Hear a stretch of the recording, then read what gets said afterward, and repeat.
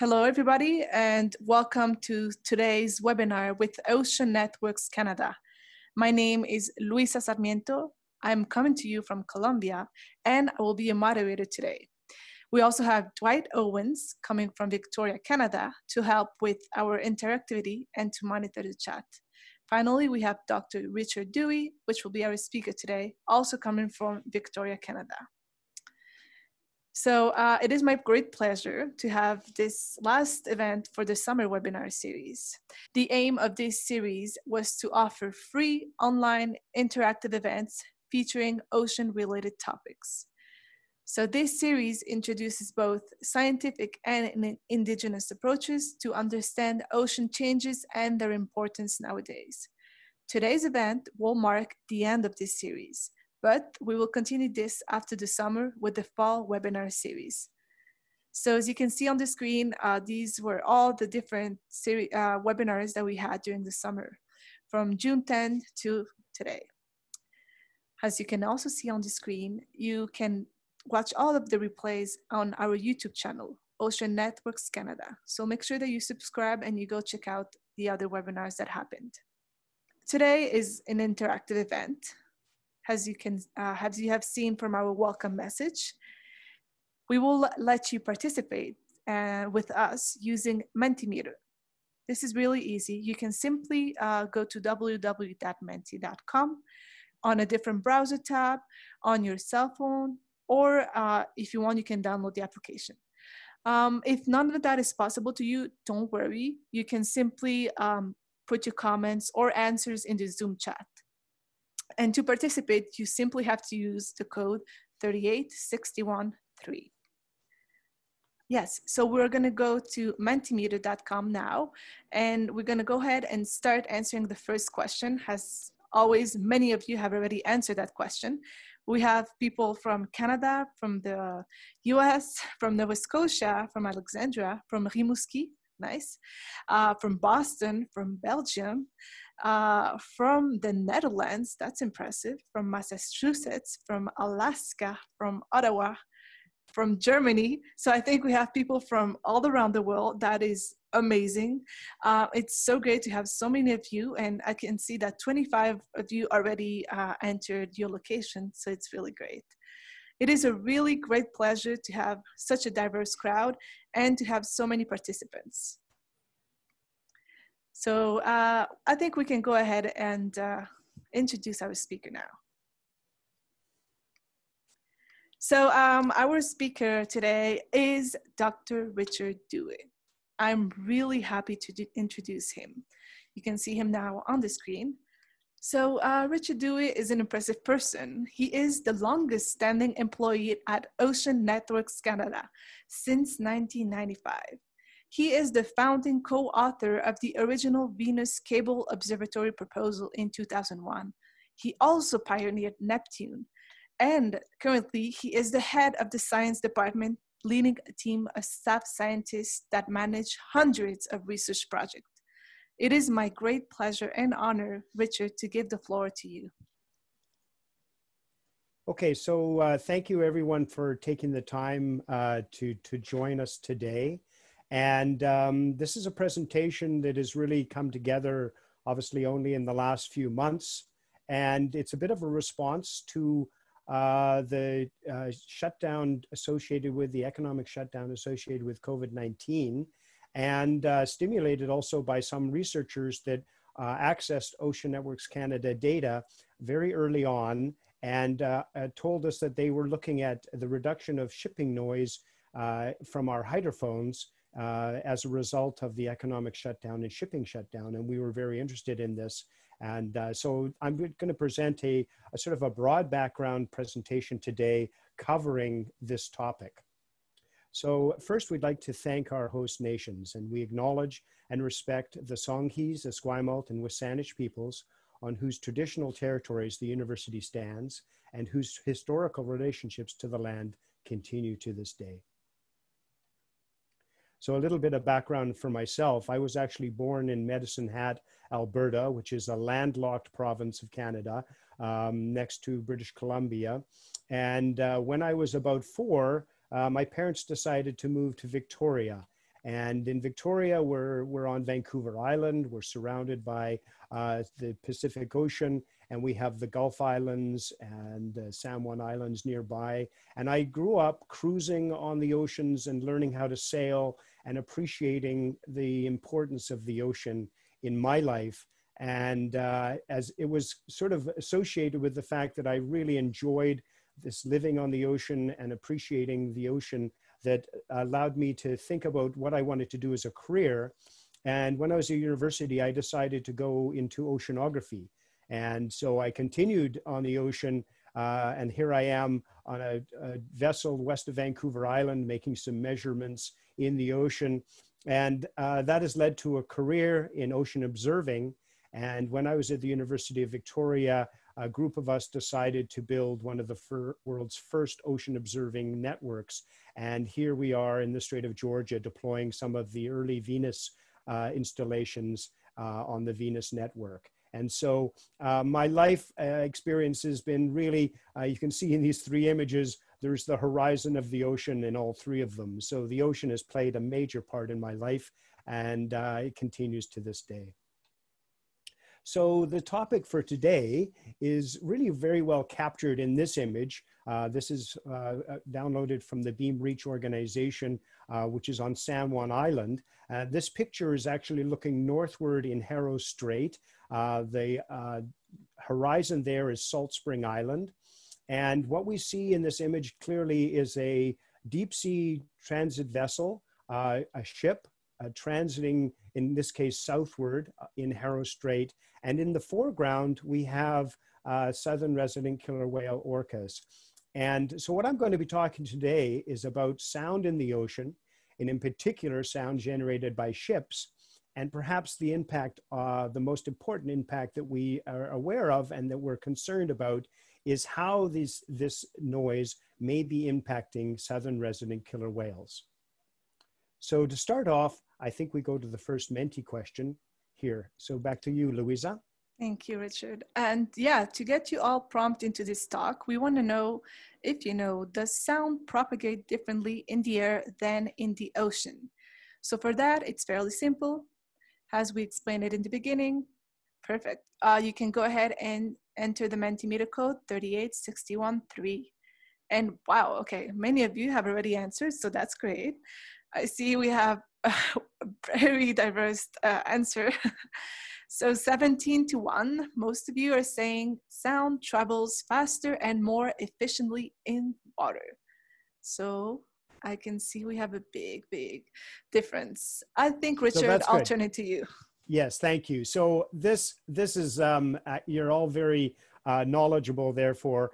Sound does travel both faster and more efficiently in the ocean. And so I'll go back to sharing my screen. And it travels approximately 5 times faster and maybe about 5 times more efficiently in the ocean as well, which means that sound can travel much further in the ocean than it can in the atmosphere. So a vessel, for example, might be heard even before we can see it over the horizon. In the ocean, this is not atypical. This is very common that we, in fact, might be able to hear a ship long before we can see it come over the horizon. And that's partly because the sound travels much faster, but also much more efficiently. So that's something to be aware of. So this is a little bit of a summary of the presentation today. And the gist of the issue is that the economic slowdown associated with COVID-19 has resulted in less vessel traffic on the ocean. It spans across all transit sectors, container ships, freighters, oil tankers, ferries, cruise ships continue to be restricted. And the reduced traffic has resulted in less shipping noise in the ocean. So I'm going to present why and how we monitor sound in the ocean, why it might be important. I'll then highlight some of the critical aspects of shipping noise in particular, and this is a form of pollution, if you like. It's a noise pollution in the ocean. And then I will show you some of the evidence that we have that there were reductions in shipping and reductions in noise early in 2022 associated with really the economic turn down due to COVID. And really the takeaway is very broad, but the economic slowdown has generally had a positive impact on many natural environments in the world. I think in the atmosphere with contrails in the atmosphere, pollution, industrial pollution, and noise pollution in the ocean. So generally, the economic turndown has in fact had a very positive response in the environment. So sound in the ocean, we've already identified the fact that it travels faster and more efficiently. And humans and land animals rely very much on sight as well as sound and smell to navigate our environment. If you close your eyes, you're immediately sort of restricted in your ability to move, understand what's in your environment, and you would have to reach out with your hands, perhaps try to smell if something was in the room. But in the ocean, light attenuates very, very quickly. And it's very dark within even, certainly in coastal environments, within meters. So most marine life has developed a very acute audio and pressure sensing capabilities. So here we have a seal. We can see the ears there protruding from the side of its head. And all marine mammals have very acute hearing and vocalization capabilities. So they use sound very, very much in the ocean because light does not penetrate. So back to you, we'll ask the next Menti question. What might generate sound in the ocean? So once again, you can simply go to menti.com and use the code 38613. I see that a few of you have already answered, so that's great. You can choose between wind, waves, bubbles, ships, or animals. Let's see. Okay. And I think you can select all that might be generating sound. And this is obviously not intended to be a trick question. All of these sources, as you are identifying, do create sound in the ocean. At different frequencies, we'll see, and at different levels of intensity. So this is good. You will realize that there are a lot of sources that generate sound in the ocean, from wind and waves and bubbles and ships as well. So thank you for that. So as we've just identified, there are a lot of sources for sound in the ocean. And one of the ways we look at sound in the ocean is we look at the frequency content of the sound in the ocean. And this graphic here shows us that some of the man-made sources for sound, seismic surveys, pile driving, explosions, these are really construction sounds. You can think of this as a construction site where we're building a marina, for example. Fishing activity where we're using sonars to identify sound, and then shipping noise from the engines covers a wide range here. And what we're plotting up the sound is on the frequency range. So we're going from low frequencies to high frequencies. And down at the bottom part, we see where some of the marine mammals or animals may be listening in this spectrum. And so low frequencies are the lowest sounds. So if I speak lowly, I'm talking deep down, that's low sounds here. And high frequencies would be up at the higher registers. So a whistle would be up in this range here. So I just put on here where humans typically have an ability to hear. We might be able to hear sounds from maybe 50 hertz up to maybe 12 or 15 kilohertz. I suspect my hearing is trailing off at 10 kilohertz or so. And when I'm speaking, I'm probably speaking in this sort of kilohertz range, 1 to 2 kilohertz range. Below this frequency, we really have a difficulty in hearing it. It's very low frequencies, and we would actually start to feel these sounds. So the lowest sounds here are actually starting to become vibrations that we might feel. And the ultrasound we can't hear as well. They're very, very high frequencies that we can't hear. But we notice for toothed whales and orca whales, they're very similar range to humans. So sort of 100 hertz up to maybe even 100 kilohertz, so 100,000 hertz. And so they cover a much broader range than we do, but very similar to ourselves. Baleen whales, these are the largest whales in the ocean, blue whales, humpback whales, gray whales. They have a lower frequency register, and they in fact transmit sounds deep down in these low registers. And some of the whales, blue whales as an example, communicate perhaps over great distances with a huge amount of energy in these low frequencies. So there is expectation, or there's a belief that these whales communicate over tens of kilometers, maybe even hundreds of kilometers with these low frequencies. So I'm going to be talking throughout this talk about some frequency content of sound, and that's the low frequencies or deep sound, and high frequencies like whistles. And I'll have some examples that I'll come back to later where this will be a little bit clearer. So this plot here is from some early work done by a researcher, Wenz, and it's a study he published in 1962, where he started to put out the range of sounds we hear in the ocean and characterize them on a spectrum. And so this plot is showing us, again, at the x-axis along here, low frequencies to high frequencies. And the vertical axis here is sound intensity. Now, this is measured in decibels, and that is a logarithmic scale. So a decibel increase from 80 to 100 is a factor of 20. It's not just a little bit of an increase, it's a factor of 20, or 2 orders of magnitude difference between 80 decibels and 100 decibels. So that's just something to keep in mind. We measure sound. The changes are so dramatic that, in fact, we measure them on a logarithmic scale. And what this plot is showing us is that there are a range of typical sounds in the ocean. And I'll talk about 3 types of sources. And there is basically a lower range where the sound is almost never below a certain level. Everywhere you go in the ocean, you will hear sound at low frequencies and high frequencies. And at times, it's very loud. So this is this black curve here is sort of the maximum typical range you might find of audio intensity in the ocean. At the lowest frequencies, we have things like earthquakes and explosions. So this blue curve here is actually perhaps an explosion.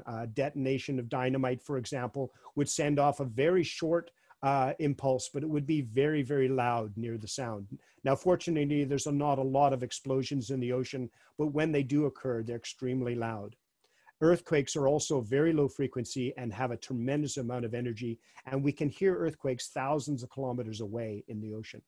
In the middle band here, we have basically these curves here identifying ship noise. So we have deep sea vessels. If we were to go anywhere in the ocean and put a hydrophone in the water, we would actually pick up engine noise that perhaps peaks at around 100 hertz. So low frequencies up to about 1,000 kilohertz. And this red curve is showing what it might sound like, the intensity, if we were right underneath one of those deep sea vessels. It's right at the maximum range of what we would hear in this medium range. At the higher frequencies, we have some of the natural events that are generating sound in the ocean. And perhaps most noticeably, we see an increase with increased wind speed. So this sea state, or the Beaufort sea scale, if you like, as the wind increases, the intensity of sound increases from wind, waves, bubbles, waves breaking. And even in this green curve, if we were underneath a thunderstorm, for example, and the rain was beating down on the top of the ocean. So this range from 100 to 10 kilohertz is the audible range that we would be listening in. So what this shows is that we've got low frequency, middle frequency, and high frequency sources in the ocean. And we can measure generally they're at the lowest, quietest levels and the loudest levels. And just as a final comment here, generally we're seeing the shipping noise increase a few decibels every decade. So this has been increasing with the number of ships that has been increasing in the world. So that gives us some idea of how we look at sound. The reason we would be perhaps most interested in our local waters, and this is around Vancouver Island, is because we have an iconic species that is very important for our, in some sense, it characterizes a lot about our area. We have a coastal environment, it's a healthy ocean, and it supports a vibrant marine ecosystem that includes herring, salmon, and this top predator, the orca whale. And for the southern resident killer whales, this is a group of whales, a community that eats mostly salmon, and they use acoustics for a number of reasons. We know that they're threatened because of their food source. If there isn't enough food for them, their health is compromised. There is a history that they have had contaminants, and these are both natural and human toxins. Human pollution has been on the decline, but some toxins are persisting. And then we have noise as a form of risk to their survival. And the use of sound, they use sound to communicate socially. They are a very social animal. They, in fact, talk to each other, perhaps communicating where they're going. They teach each other what's, the parents teach their young how to stay with the group. They, in fact, develop dialects and, in fact, entire sort of vocabularies that are local to their pod and to their clan. They also use sound to echolocate to find salmon. Like bats, so bats use echolocation to find insects. Southern resident killer whales use echolocation to identify salmon. Remember, you can't see more than a few meters. And so if you're trying to track down a salmon that is 100 meters away, these whales use echolocation to target the salmon, find the salmon in their environment, and then swim and chase it down and eat it. So with echolocation, they need to have a very quiet environment to find their salmon.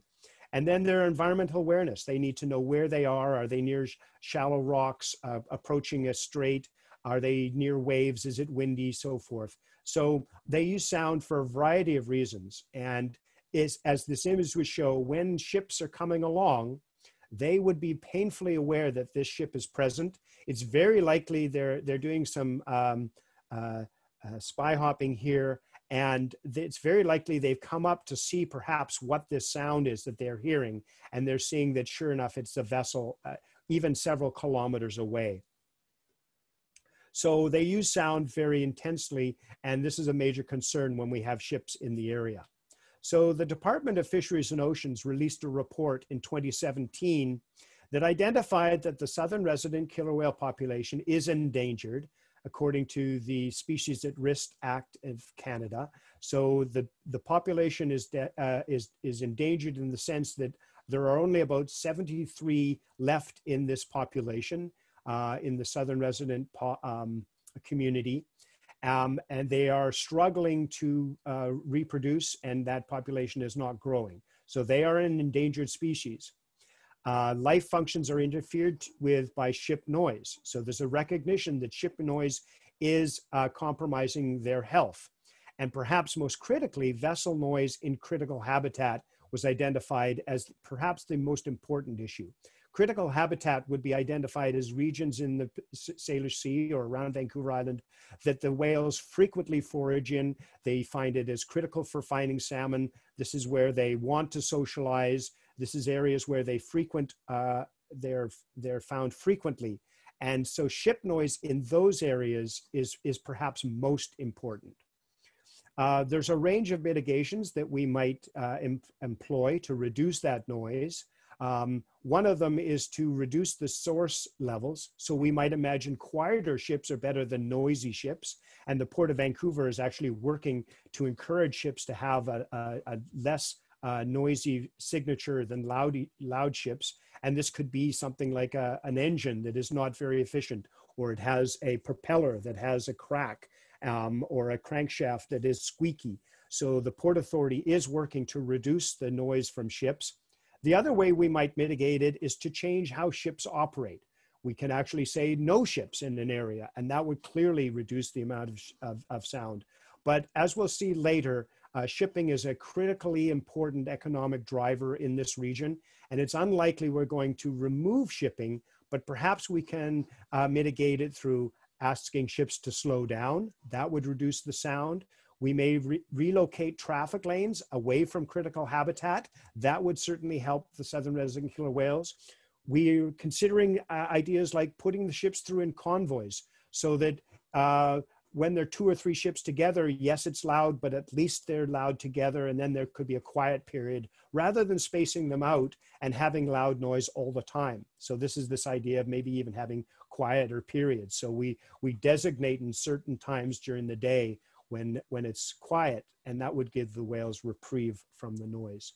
So these are some of the strategies that are being considered, but they're very difficult to implement. However, what we're doing right now is really an experiment, an involuntary experiment. So with the economic slowdown associated with COVID-19, we were seeing a reduction in transportation and commerce on the ocean.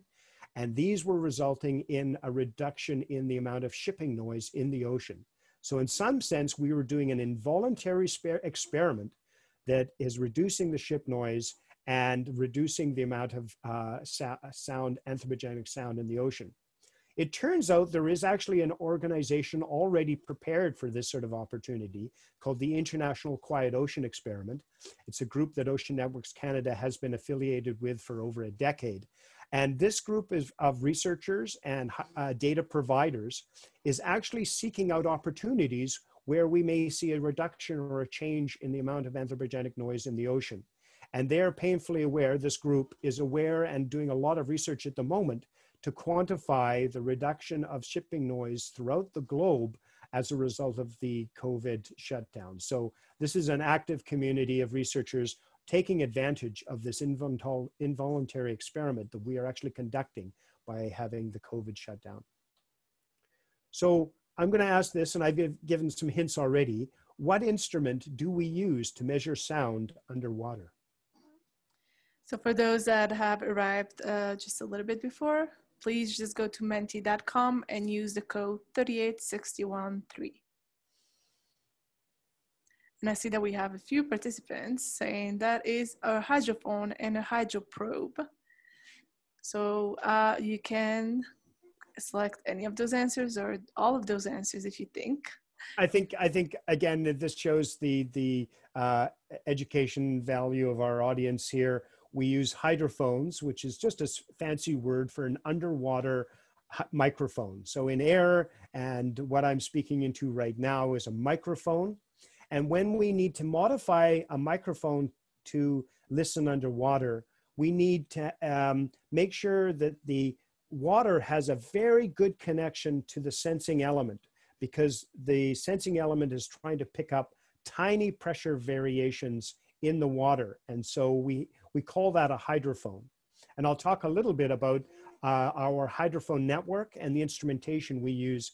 So this is a map of Western Canada, in fact, the coast of British Columbia. So we can see here on the globe, this is North America here, and this little section here is western part of, or the eastern part of the Pacific, and the western part of North America. And all of these symbols, and I'll zoom in a little bit, are hydrophones deployed by Ocean Networks Canada. And we're continuing to increase the number of hydrophones. We have some up in Prince Rupert and Kitimat, and along mostly in the southern part of British Columbia. We have a hydrophone in the Arctic. This is under Cambridge Bay Observatory. And within a year, we will have hydrophones also in Hudson's Bay here on an observatory being built in Churchill. So we're continuing to update this map of where we have hydrophones deployed. And I'll zoom in a little bit, and this now the southern part of British Columbia around Vancouver Island. So here's the University of Victoria right at the southern tip in Victoria. We have a concentration of hydrophones in the Salish Sea, and then offshore on the Neptune Observatory, we have hydrophones as well. And there has historically been a hydrophone at each of these locations. At any one time, we may have live hydrophones only on a subset, but most of these sites have a hydrophone at one time or another. So I'm going to be talking about some of the data from some of these hydrophones. This is a picture here of a hydrophone. It's a little rubber tip. It needs to have a good connection, again, between seawater and the sensing element. Sensing element of the water. It's specially designed not to allow the seawater to penetrate to the sensing element, but to have a very good contact with the seawater. And sound is a form of a pressure wave. It's a compression wave. And so these elements are very sensitive to measuring pressure fluctuations. And so sound is a series of high and low pressures that propagate through. And so the sensing element measures high and low voltages associated with those pressure variations. And these voltage variations are then recorded, and they can be played back as an audio file. So sometimes we deploy a single hydrophone. For example, this would be a single hydrophone. And sometimes we group them together. And in this case, under these 4 yellow sheaths here, we have 4 hydrophones being deployed in the Strait of Georgia. And this would allow us to find direction of where the sound is coming from. So we're all familiar, we have 2 ears in our head. And the reason we have 2 ears and not 1 is the fact that we can actually determine from two sound sources, or a sound source coming to two ears, we can tell the direction of which the sound is coming from. So when somebody speaks on our right, we can hear the sound coming into our right ear first and then our second ear, and we turn and we can face the person to our right. And if somebody is on our left side, that sound comes into our left ear first and then our right ear, and we know they're to our left and we turn to the left. And we can do the same in the ocean. We can have multiple hydrophones and then determine which direction the sound is coming from. So some of our installations not only have one hydrophone, but arrays of hydrophones. We call this a hydrophone array. So what I'd like to do now is sort of jump to some of the core of this presentation, which is the fact that we have a noisy environment in the ocean when ships are present. And this is a recording recorded from our Strait of Georgia installation at our node in Deepwater, 300 meters. And this is a recording made in middle of July this year, so only about a month ago. It's a 5-minute clip. I won't play all 5 minutes, but I want you to identify that here's what that recording looks like of the voltages, plus and minus. And I'm going to play it for you in a second. And we see there's a number of interesting features in this 5-minute recording. There's something happening up front here. Then it seems to go quieter, and then it gets noisy again. But it's very difficult by looking at this sort of form of the data to identify what we are listening to. So I'm going to play this audio. And while I do this, I want to warn the audience, I'd like you to turn your audio up so that you can hear it, but not so much that it's painful. So if you have an ability to adjust your speaker volume or your headset volume, be careful to not make it too loud. I don't want it to be too loud, but you may have to turn it up if it is not very loud. So I'm going to play it, and I will stop and play several times. So I'm going to start playing, and we'll listen to what's in this beginning of this recording.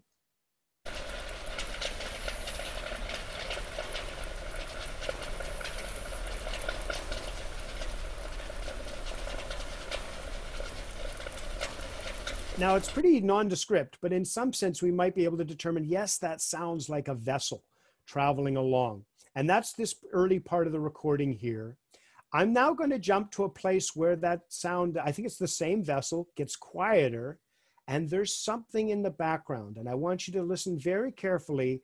There is an orca whale or some orca whales chirping, and it's very possible they were chirping here, but they couldn't be heard. And when the ship becomes quieter, we can actually start to hear them. It's quite faint. So again, you may want to turn your speakers up. And I'll warn you again, when we go to the end section, I want us to listen to the very loud vessel that, I think it's the same vessel. At the end, we may want to again control our volume so it's not too loud. But I'm going to play this period here when in fact the ship sound diminishes and all of a sudden we can hear buried in the background some orca whales.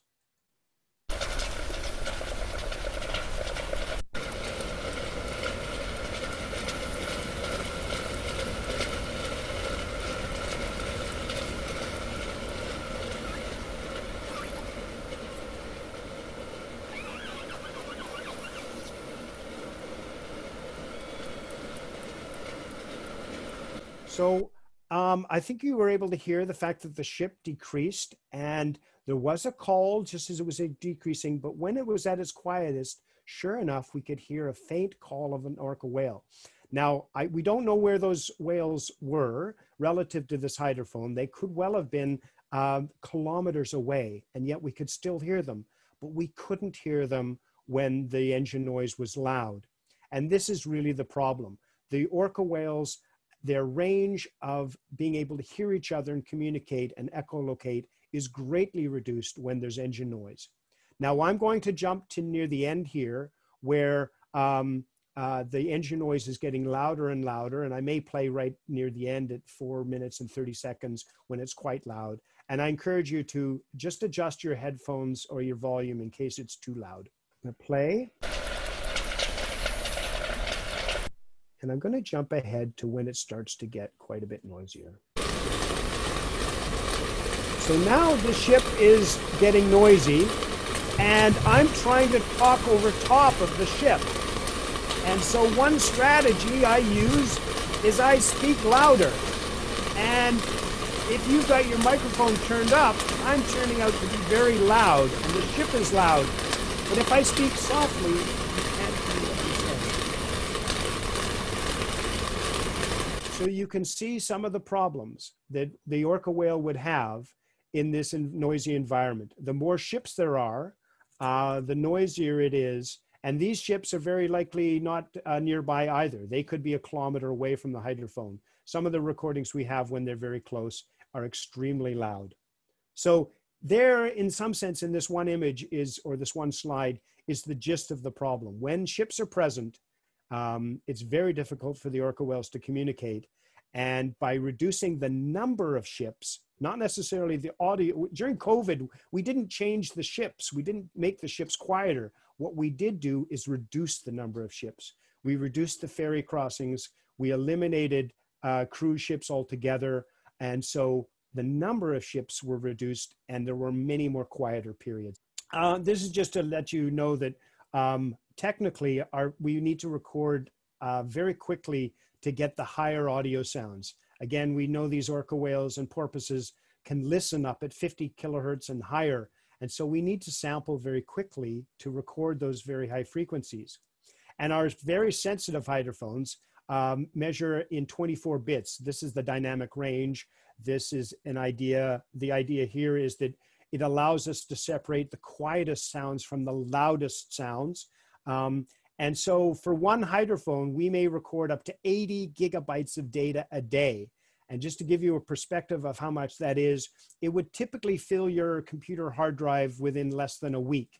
And that's from one hydrophone element. So it turns out it's not very feasible for us to listen to all this data. We have perhaps 20 hydrophones deployed on the observatory, all recording 24/7. We would need an army of people, hundreds of people, if we wanted to listen to these all these recordings. But one thing we can do is look at them in terms of a picture. So I'm going to just show you here one of the tools we use to analyze audio sound is called a spectrogram. And what I'm showing here is the time along the bottom, and in this recording it's 11 seconds long, and frequency on the vertical axis here. So from low frequencies to high frequencies. And here's a kilohertz. I'm speaking again in this sort of range, 1 to 2 kilohertz. And I'm going to play this audio clip. And we can see in this audio clip a number of interesting signals. There's clearly something happening with some sort of interesting whistles or calls. And then there's a background sound, which again turns out to be some vessel noise or anthropogenic noise. And I'm going to play this audio clip, and you're going to recognize what I think will be familiar to many of you, an orca whale calling. And in fact, by looking at this image, a trained technician or a scientist who's used to looking at these spectrograms will immediately understand that, yes, this is the classic signature of an orca whale, and perhaps even being able to understand that this is a southern resident orca whale as opposed to a Biggs or a transient orca whale. And so I'm going to play this, and as I do, I'm going to follow along. And in fact, I'm going to train your eye to be able to hear how we can actually interpret a visual interpretation of an audio signal. So there's a background noise of ship, and then there's some of these orca calls. So I'll play this a couple of times, and I want you to follow along.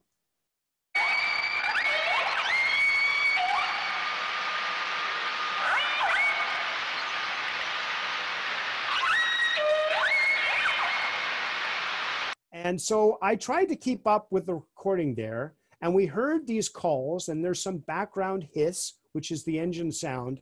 And I'm going to actually teach you a little bit about an orca call at this last little section here. So this call, interesting double part call here, has a number of interesting signals. So medium to medium high, and then low to high. So it sort of goes.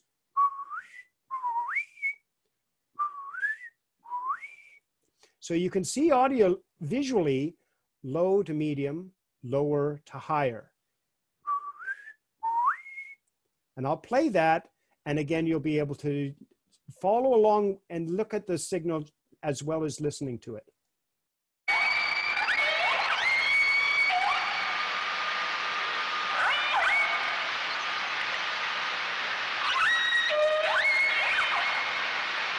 So in the interest of time, I'm going to move on.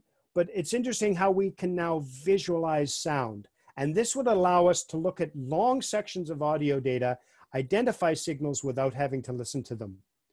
While we're on the topic of of orca whales, this is another recording made with Ocean Networks Canada. And this also has some of the similar characteristics, but it's a different whale. This turns out to be a Biggs or a transient whale call, and it's often referred to as a meow sort of sound. And you can sort of see this meow, meow, meow in the trace. This recording is only about, this clip is only about 6 seconds long. It's quite quick, but we remember you're going to hear for this meow, meow, meow sort of sound. And I may not be getting quite the tonals right. All of these harmonics give it richness, but you'll actually only sort of think you're hearing one sound, but it's a rich sound, so it has lots of harmonics. I'm going to play this and listen for the meow sound of a Biggs transient orca.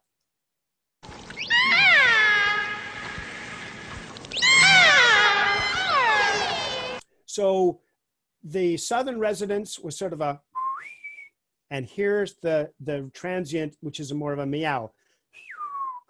And so right away, you're actually you're like Helen DeGeneres. You can actually speak whale. You can not only look at a recording and recognize a southern resident versus a transient residence, but you can actually distinguish what they're trying, not what they're trying to say, but different communities, the transients from the residents. These visual representations are very useful for us because they allow us to look at something that is this. Remember this 5-minute recording? We can't really see what's in there in this sort of presentation. If we look at the spectrogram, we can see that yes, there's this louder portion, a quieter portion, and then loud again. And if we look very closely at this transition, and I'm going to zoom in there, yes, we have some transition, these ship tonals coming along here with intense sound in the low frequencies. And then we had those faint recordings. So this is only a 10-second recording. I'll play this. This is when that ship sound was decreasing, and then we could hear the orca whales chirping away there in the background.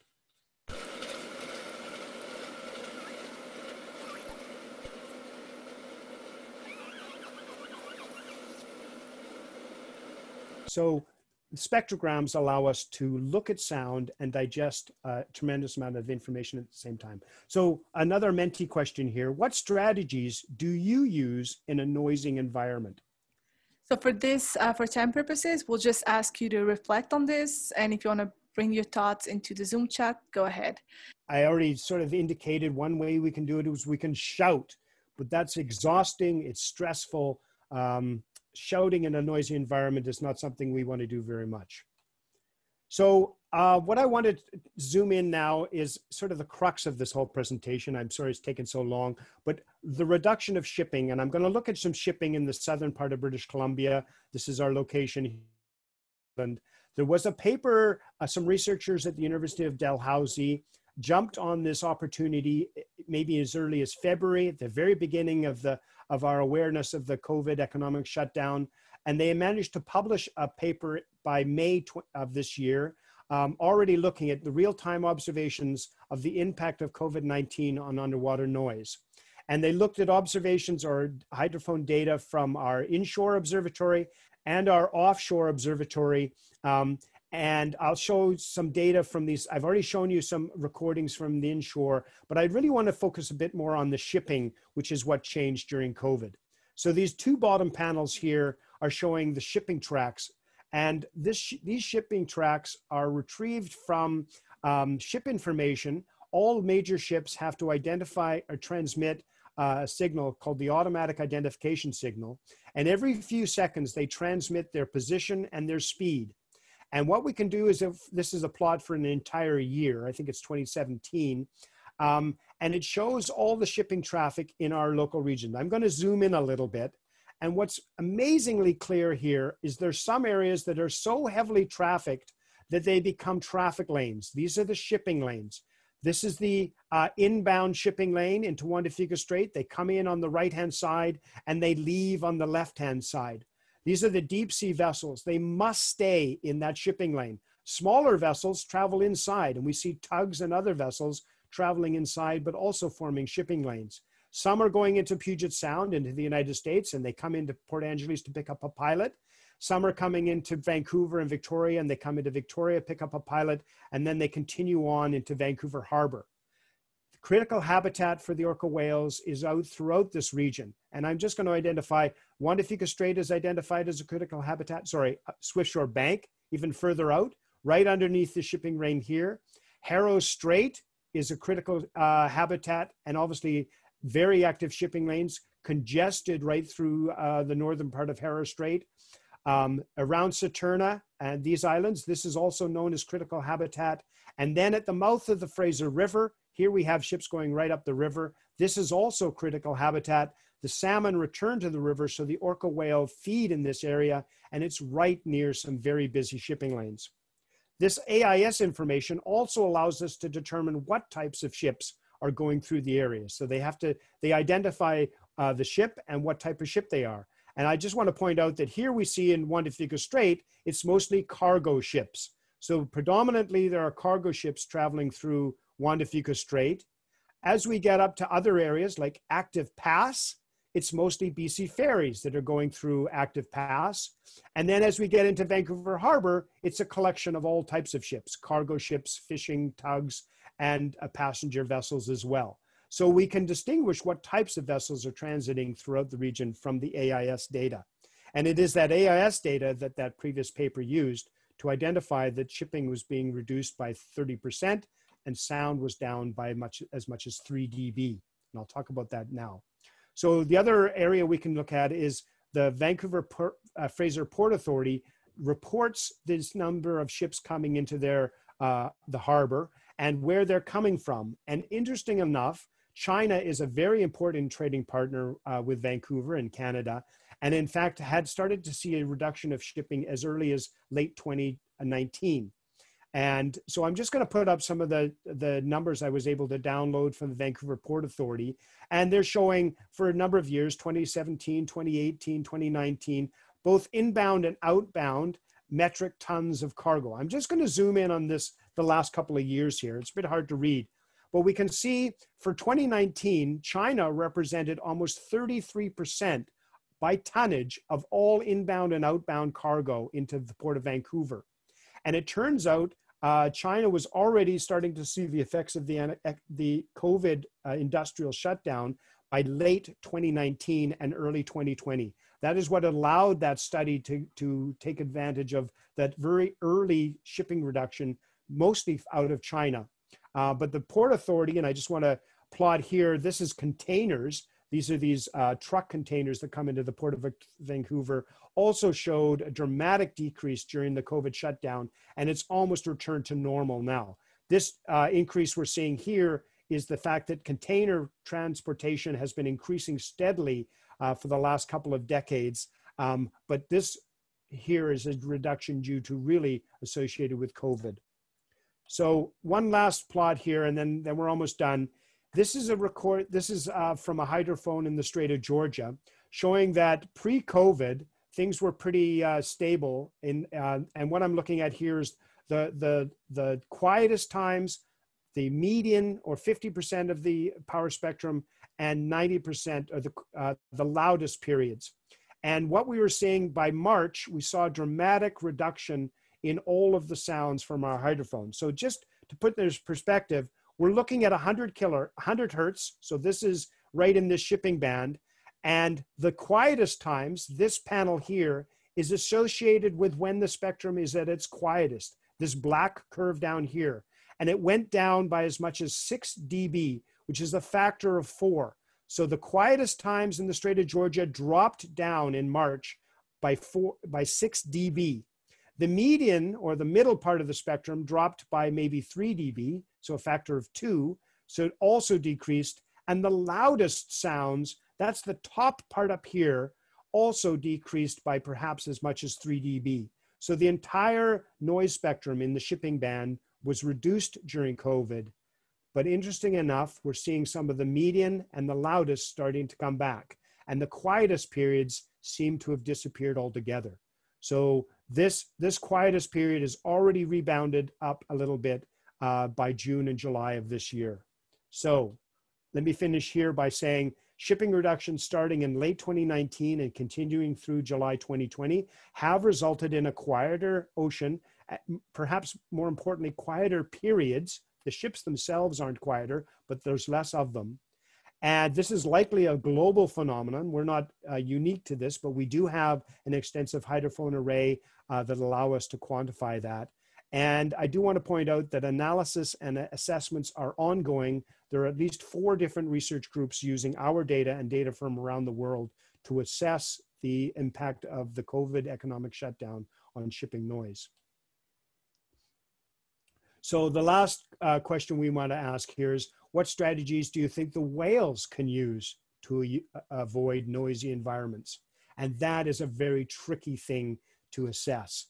So you can go ahead, Richard, and comment on those. Okay, this is good. So yes, they can change their depth. That's only going to be limited in the sense that in coastal environments, they may only have a bit a depth range. Leave the area. However, you saw the shipping lanes are pervasive. They're everywhere. And in the Salish Sea, you can almost look out and see a vessel at any time, whether it's coming in or coming out of your field of view. So there's almost nowhere to go. So these are strategies that we might use. If I'm going to a noisy pub, eventually I go home and I get a quieter environment. The whales can't avoid it. So this is really part of the challenge for them, is that they can speak louder. They could try to avoid the areas, but it's very limited what they can do. So I think those are all great answers. I agree.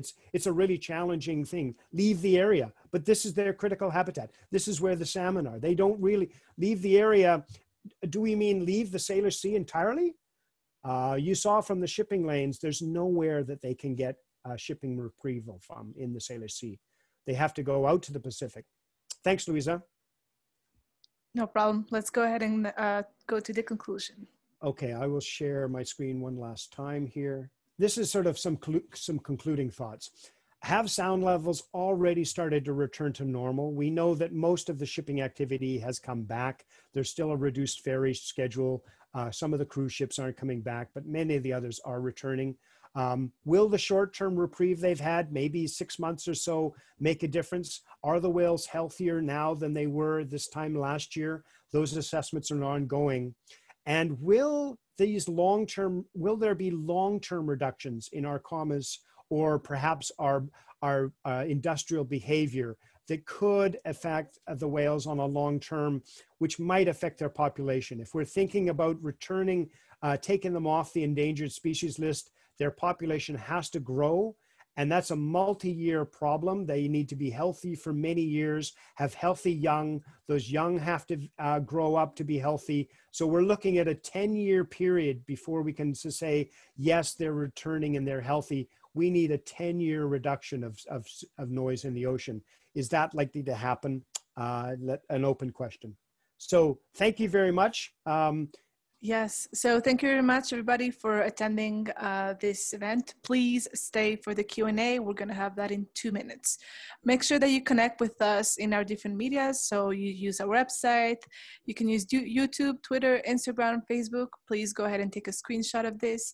But also feel free to use our Ocean Data Portal. And also remember that the Ocean Networks Canada Fall Series is coming soon to you. So make sure that you subscribe to that. So we also want to thank all the different funders. So Ocean Networks Canada is funded by the Canada Foundation for Innovation, the Government of Canada, Natural Resources Canada, Fisheries and Oceans Canada, Canary, the Government of British Columbia, the University of Victoria, and many, many others. So thank you, everybody. And now we're going to have our Q&A. So Dwight will share our Mentimeter, and we will have our Q&A there. We will do the same thing as we've been doing for the entire presentation. Go to menti.com and use the code 38613. So the first question is, are analyses shown in the graphs for COVID-19 lockdown available for other frequencies too? That's a good question. we are looking at other frequencies. The reason we picked 100 hertz is because that was the frequency band that a paper that was published in May used. So we felt it made a connection. We continued the analysis on through June and July. And so that was the choice for 100 hertz. It is also sort of the peak range for vessel noise. And we are we are looking at other frequencies, but that one was particularly chosen because of that study and because it is at the peak of the vessel traffic noise. But there are other things to look at, yes. Were there concurrent measurements of chemical pollutants during the downturn, example, hydrocarbons? That's an excellent question. And in fact, this measuring other contaminants, toxins, hydrocarbons in the ocean is a very challenging task.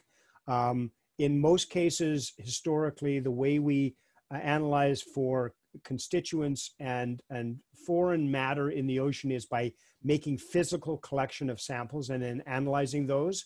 And in some sense, the oceanographic community was also hampered by COVID. For a few months there, the Department of Fisheries Ocean was not going out to sea. They parked their vessels. And so in fact, we were hampered somewhat by going out and making those types of collections.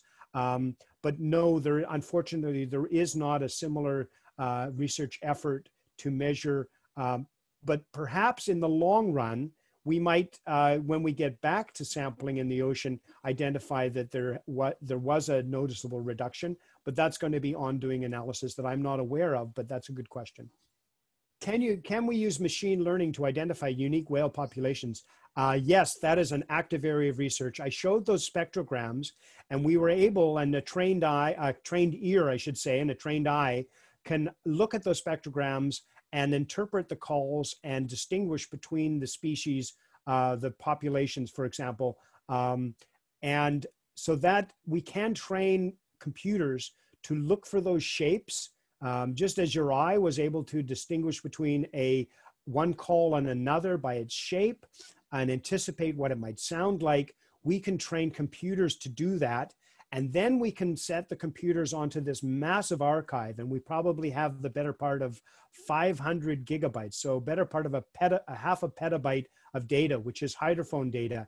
And we need to have the computers go in there and identify the content and characterize when we're hearing southern residents, when we're hearing big transients, and when we're hearing ships, and perhaps, and it's very difficult, when we're hearing both together. So yes, using computers is an active area of research, and we will be doing that. Good question. So how deep are these hydrophones usually placed? And how does that affect sound frequencies recorded? Yeah, so that's another very good question. In most of Ocean Networks Canada's installations, the hydrophones are located near the bottom because that's where we have our cables and our connections. We have very few that are off the bottom by any substantial amount. We do have thoughts and plans to perhaps put in some vertical arrays, which are moorings which would get the hydrophones off the bottom.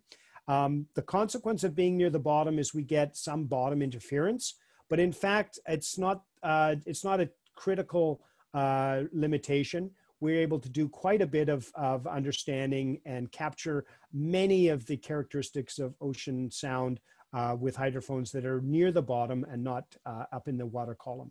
But there are some benefits to being up in the water column. Good question. Great. Are there similar studies on renoise pollution done with respect to terrestrial wildlife? I don't know of any, but I suspect there are. We can imagine that there's a similar shutdown near airports would be the best example, perhaps, and other industrial sites, but airports would be one. Air transportation was reduced dramatically and has been, and maybe only just recovering a little bit now. Airports are noisy places, one might imagine, for birds in particular. People living near airports would have noticed this, so the environment would have had a much quieter environment. So in addition to the pollution, the particulate pollution from planes, there would have been less noise. So another study that was just coming out was the fact that trucks on highways and roads generate seismic energy. And in fact, seismic and hydrophones listening to sounds in the earth were already recording less traffic noise on roads associated with economic turndown. So yes, there are a number of studies that are measuring reductions of terrestrial noise. Perfect. Does COVID-19 present a different opportunity to reduce vessel noise than the decrease in the vessel traffic due to the 2008 financial crisis? I think it's similar in the sense that the reduction of shipping isn't directly related to COVID, other than it's directly related to the industrial and economic activity, both in the shipping of materials and the receiving of materials. So, and the economic shutdown was similar in some sense. If we ship less goods, then there's less traffic on the water. There's no obviously direct connection between COVID-19 reducing ships. It's only the economic link. And unfortunately, or fortunately, wherever you want to look at it, there's a tendency or an expectation that we return to normal.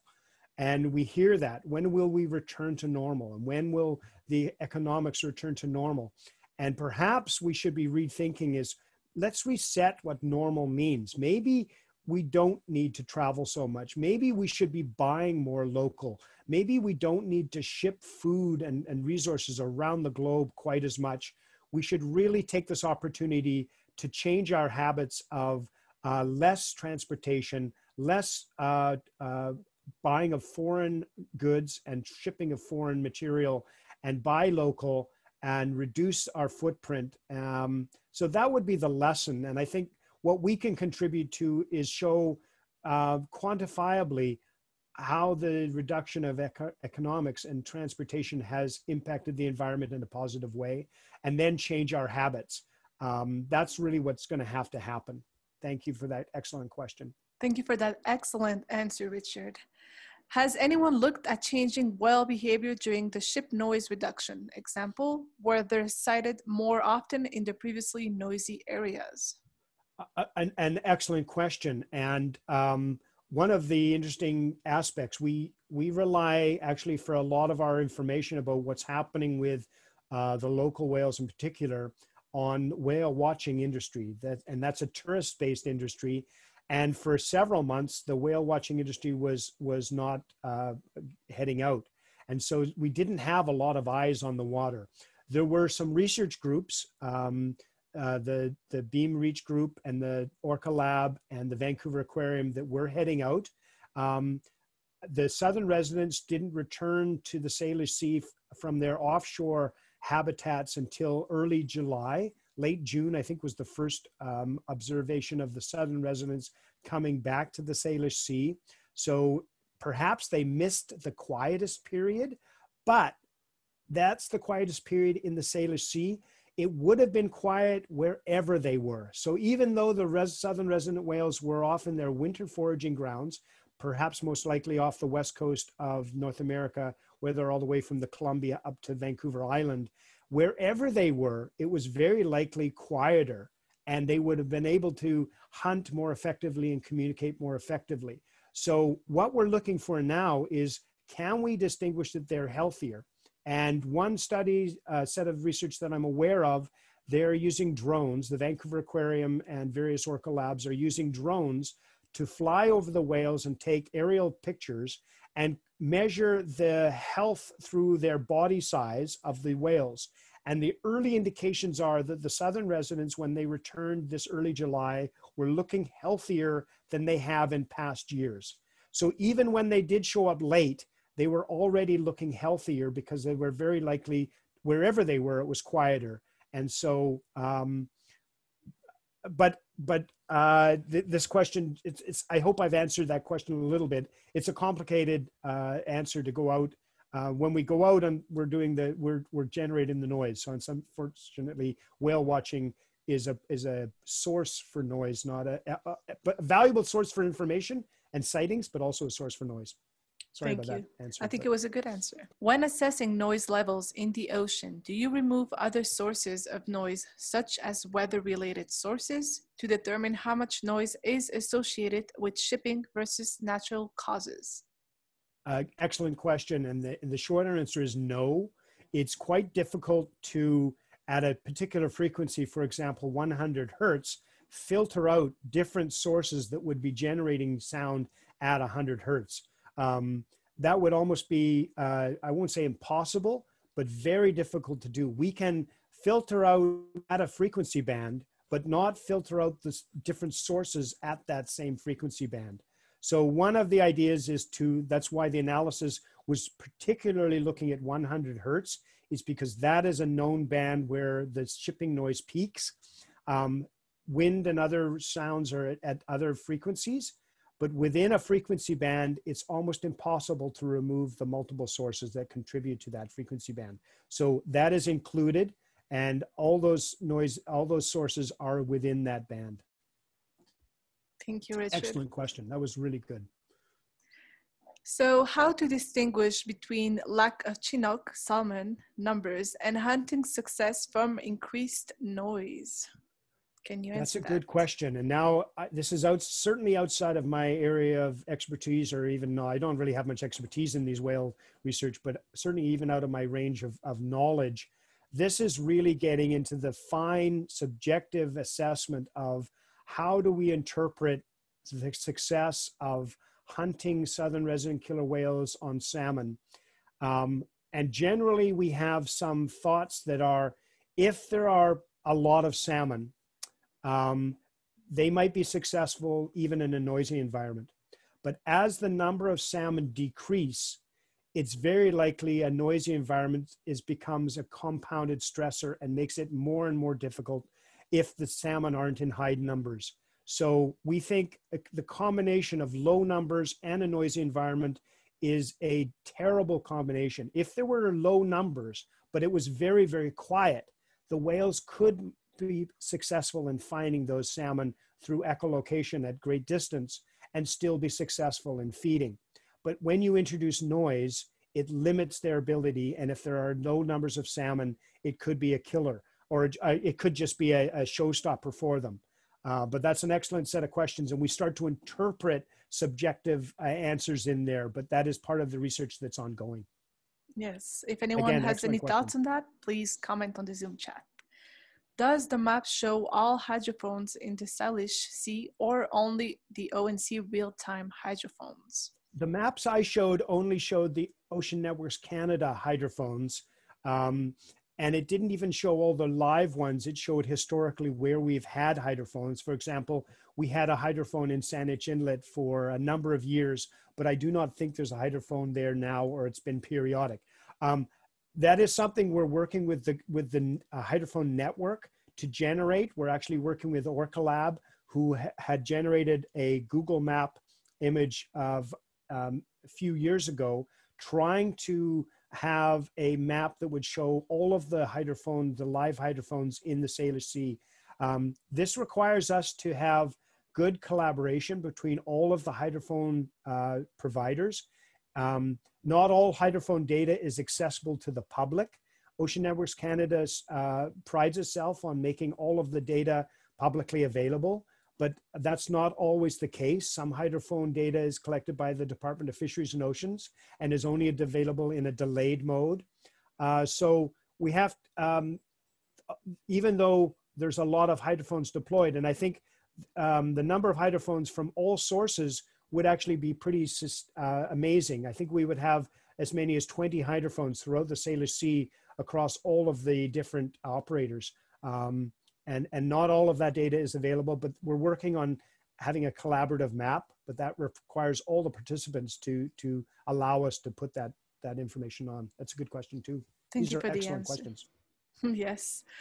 Okay. Any plans to put an observatory on the East Coast? What can you tell us? I think there are plans. We've got various installations on the East Coast. I think Holyrood will have a small installation, and we're also supporting some East Coast initiatives.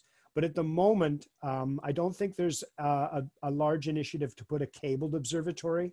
on the East Coast. There are a number of institutions, University of Laval, Rimouski, Dalhousie, and St. John's, that put out periodic moorings and have hydrophone networks that are not live, but are recorded internally. But at the moment, I don't think there are many opportunities that Ocean Networks Canada is linked to. But there are some hydrophones, and I think even live hydrophones on the East Coast. The whale species of interest on the East Coast is the right whale. And in particular, the Gulf of St. Lawrence is identified as a critical habitat zone.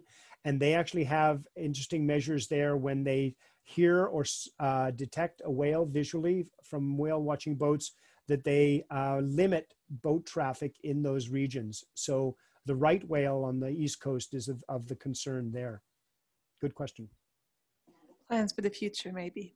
Mm-hmm. Is the ship and convoy approach being used anywhere to reduce noise? That's a good question. I don't know. This was one of the ideas that was put forward, that perhaps we would put the ships through these shipping lanes in convoys.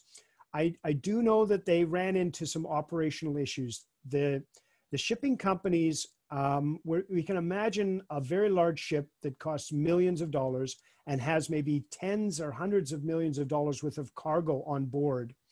Every hour is worth hundreds of thousands of dollars.